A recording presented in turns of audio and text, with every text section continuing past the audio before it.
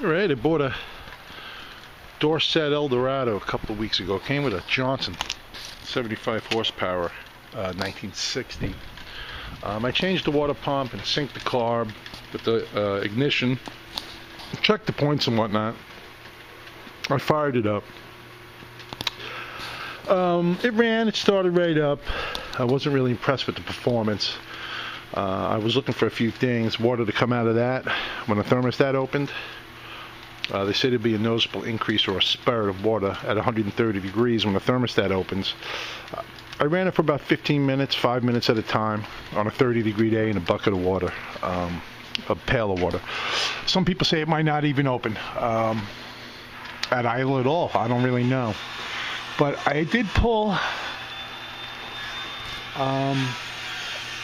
bypass covers to check the cylinders, you know, because it looks like the paint was coming off some of the cylinders. Maybe from overheating, who knows. And I saw some extensive damage, yeah, on this cylinder. I don't know if you can see that. I could see it. Yeah, I think you can. It's pretty ugly. Compression was good, 80 pounds in all the cylinders.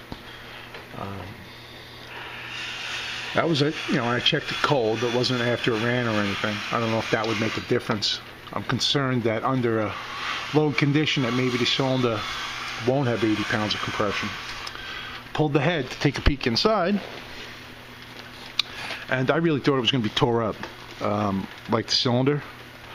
I guess because this is some kind of metal, some kind of cast, it's harder, so it didn't get tore up as bad. There is some scoring. I really don't have much to compare it to, but it doesn't seem bad to me. I can't even really catch my fingernail in any of that. But I have no experience whatsoever, so I'm looking to talk to you guys about it. The water jackets look clean. I did have a leak, a little water leak. Water was pulling up here behind the thermostat, so I pulled it off. The gasket looks in good shape. I don't know if you can see that quarter 20 right there that is backed out. I don't know if this has any cooling effects or if it's just a cover for the crankcase, but all these bolts come off. They're loose. I cracked them loose. This one I got like that, a backed out quarter 20. I don't know what the significance of leaving it is, or if I should try and get it out. Any tips on getting it out, if I could hit it with some MAP gas, if it's even worth it. I mean, like I said, I don't have any experience, so I really couldn't tell you if the cylinder's any good. But that's why I'm posting a video.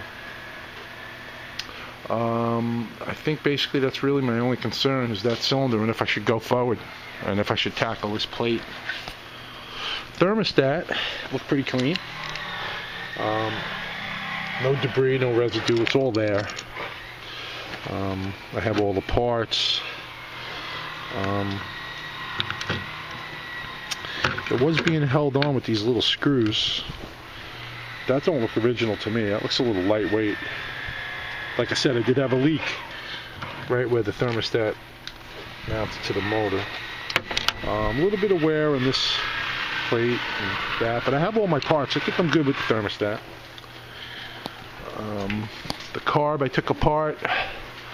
Seems to me, I was putting these bolts back in here just to kind of keep track of them. This whole gasket was covered with gas and oil. I initially thought that maybe I flooded it, and it looked to me like there's a little union there on the bottom of the carb that was covered in gas and oil as well. You can see it right there. I still couldn't figure out how it would get under the gasket though, all over it, until I put those bolts back in, and they look stripped to me. This I think I got to replace, this cork float. I'll clean it up somehow. And I have a needle and seat. I don't have the carb rebuild kit, but I will replace the needle and seat. I have a fuel pump rebuild kit. I will do that too. Like I was saying, you could see little pieces of thread coming out with this bolt. I'm thinking that possibly this carb was loose, and that was the reason why I wasn't getting the performance out of it. Little pieces of thread are coming out. You can see it. I could push it in. There's about 2 threads left in the bottom. So I'm thinking if I I file this down, maybe I can get a nut on there, file that down, nut it on the bottom, and here I could probably make a spacer. But basically this is all based upon what you guys tell me about that cylinder wall.